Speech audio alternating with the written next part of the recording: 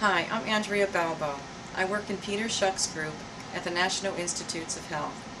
In this video, we're going to demonstrate to you our procedures for the assembly, loading, and rotor alignment of an analytical ultracentrifuge sample cell.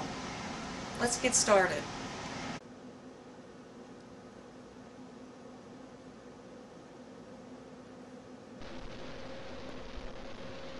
Collected here are the components of an analytical ultracentrifuge sample cell. Stacked inside the cell housing is a 12 mm double sector charcoal-filled EPON centerpiece that will be sandwiched between two window assemblies.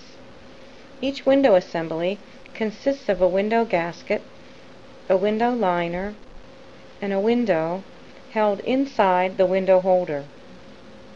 These pieces will then be slid down inside the cell housing by aligning their keyways with the key that's found inside the housing barrel.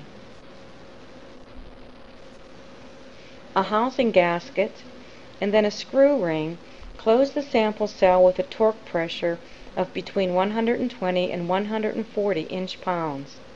After loading your sample and reference, two housing plug gaskets and a housing plug seal the loading holes of the cell. To avoid scanning artifacts, leaks, and breakage during experiments, it is vital that all components be clean, dry, dust-free, and in the best possible condition. Examine often and replace when necessary. You will also need the following: an analytical ultracentrifuge titanium 4-hole rotor, a laboratory balance, a torque wrench with a readable dial and a torque stand, a counterbalance and counterbalance weights, a flathead screwdriver, a pair of forceps, a 200 microliter pipetter fitted with a long tapered pipette tip, alignment tools, and spin coat lubricant.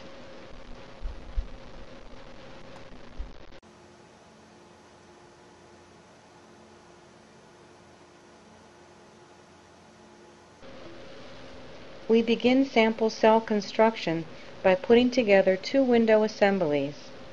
First, place a window gasket at the bottom of the window holder.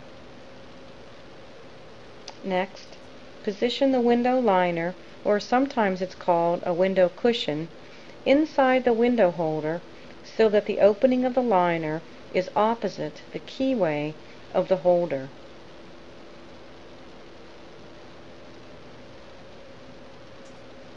At a slight angle, then place the window in the holder, aligning the scribe mark on the window with the keyway of the window holder. Press down gently at the very edges on both sides of the window.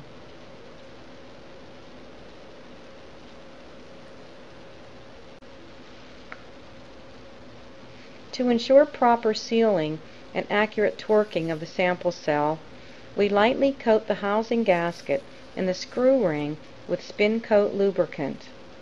Spread a very small amount of spin coat between your thumb and forefinger.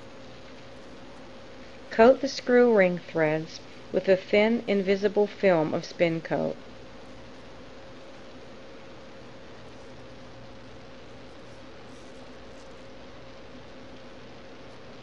Likewise, coat the housing gasket. Wipe off any visible lubricant.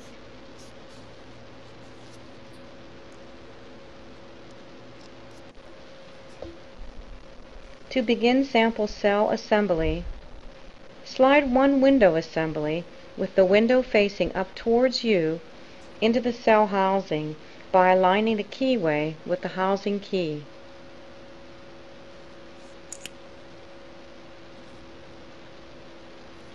Align the centerpiece keyway with the housing key and let it gently fall on top of the window assembly inside the housing.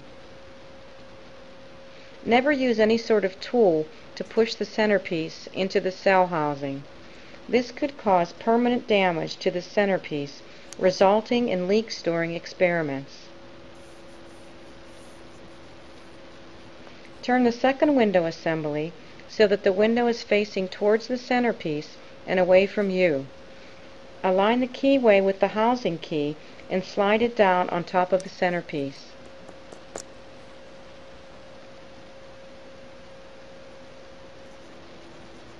Place a housing gasket on top,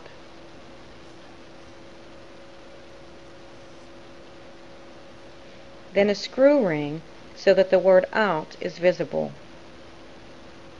Using your fingers, then an alignment tool, hand tighten the screw ring. Sometimes the centerpiece doesn't slide easily into the housing barrel. You can first align it, then place the second window assembly on top of it. By applying gentle downward pressure on the window assembly, you can slide both into the cell housing at the same time. In this way, we avoid pressing directly on the centerpiece. Now is a good time to look inside the cell for dust, lint, and fingerprints.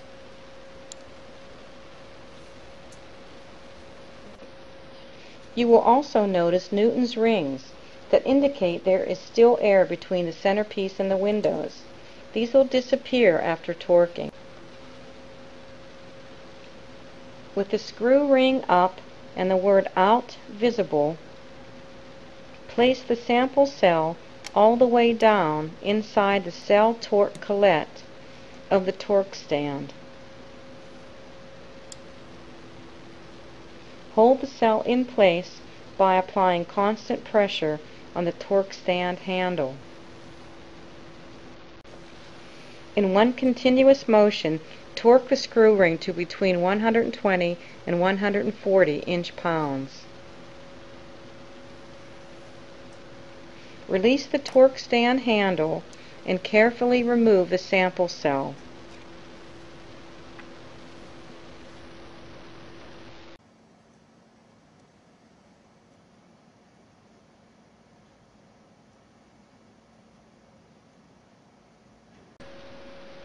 We routinely load a volume of 400 microliters into each sector of the 12 mm centerpiece using a 200 microliter pipette.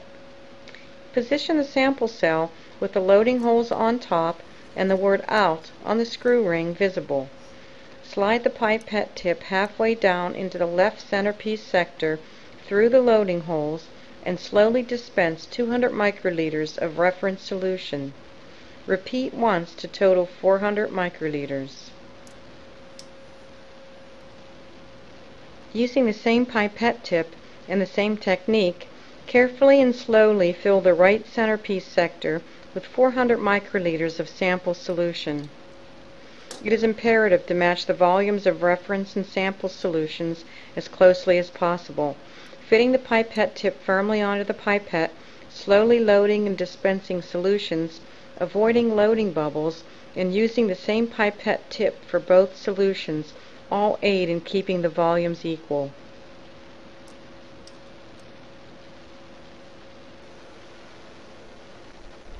To seal the cell, place 2 red housing plug gaskets snugly into each loading hole, making sure they are positioned carefully between the centerpiece and the aluminum housing.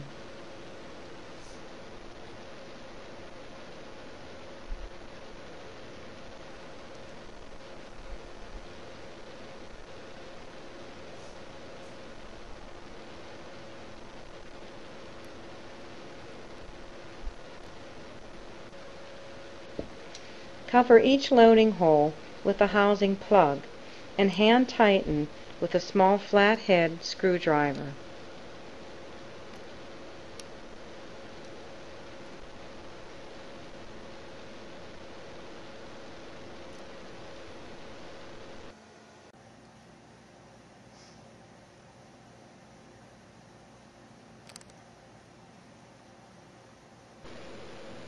Before loading the rotor, make sure the counterbalance and the cell that will be opposite the counterbalance are within 0.5 grams of each other in weight.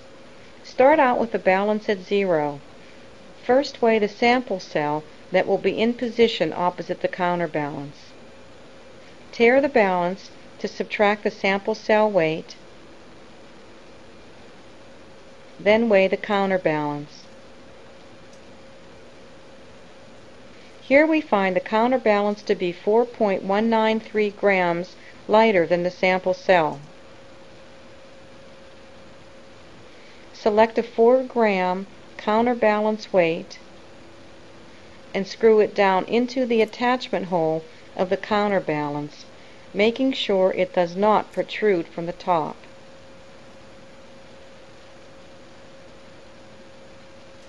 Reweigh the counterbalance to make sure the final weight is within 0.5 grams. Using a 4-hole rotor, place the counterbalance into position 4 so that the white arrow is visible and pointing in the direction of centrifugal force. Using an alignment tool, make sure that it's all the way down inside the rotor. Position the balanced sample cell with the housing plugs facing the center of the rotor and the word "out" on the screw ring visible. Again, using an alignment tool, make sure it's all the way down inside the rotor. Looking from underneath the rotor, align the inside scribe mark, the mark closest to the center of the rotor, with the scribe mark on the counterbalance using an alignment tool. In the same way, align the sample cell at position 2. After all the cells are aligned, the rotor is ready for placement in the centrifuge chamber.